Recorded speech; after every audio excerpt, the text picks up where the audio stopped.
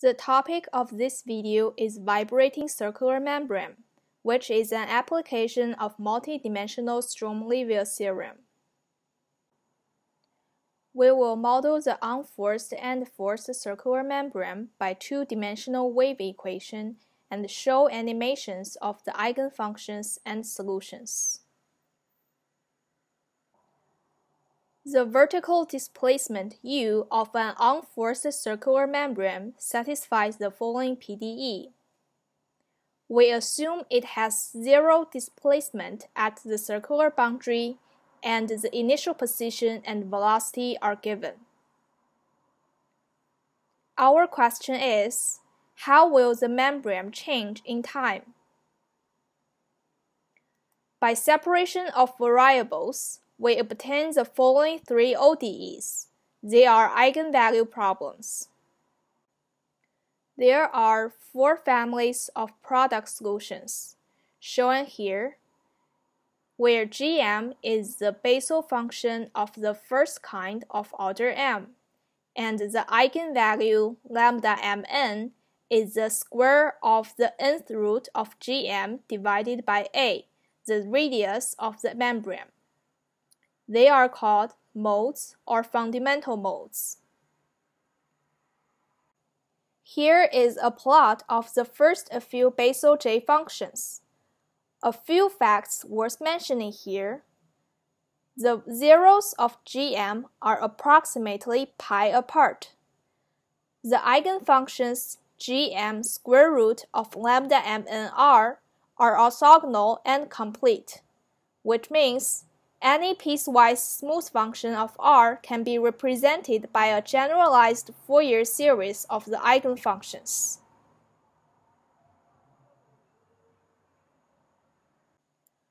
We now present a few animations of modes. We picked one type of the four families, the Gm cosine-cosine. The other types of modes have similar shapes. The mode indexed by m and n has 2m nodal radii and n-1 nodal circles, excluding the boundary circle.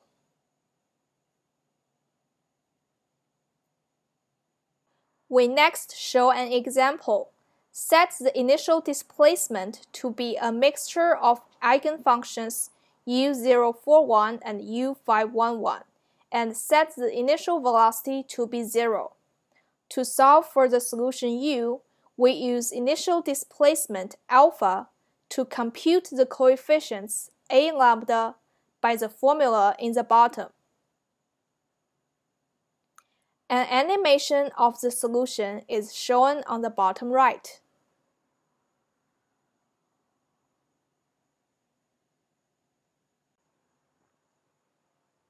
We now consider the case of a forced circular membrane.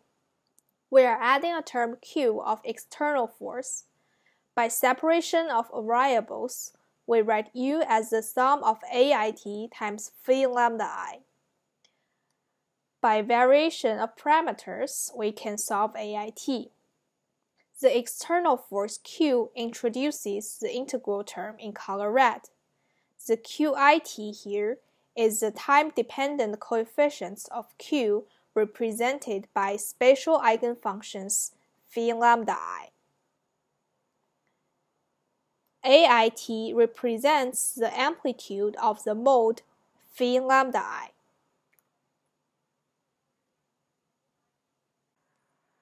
We next show the animations of solutions of three examples.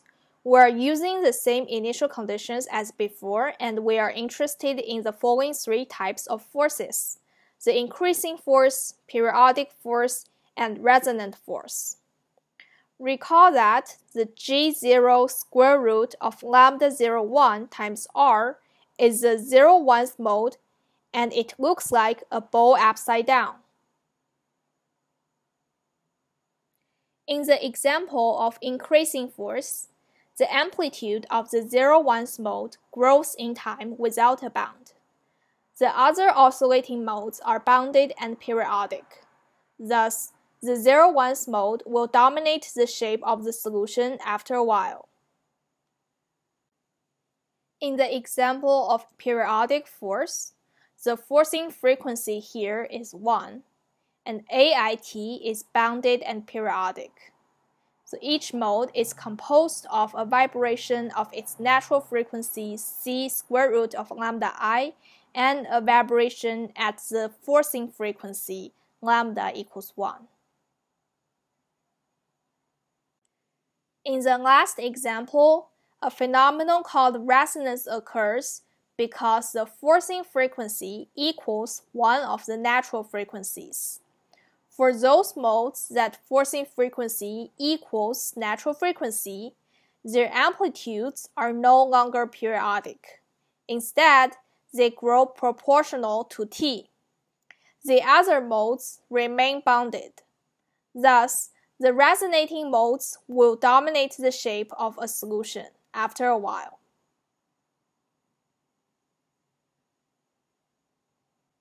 Here is a comparison of the three examples. As you can see, in the case of the periodic force, the membrane is bounded and periodic. In the case of increasing force and resonant force, the shape is dominated by the 0-1 mode after a while.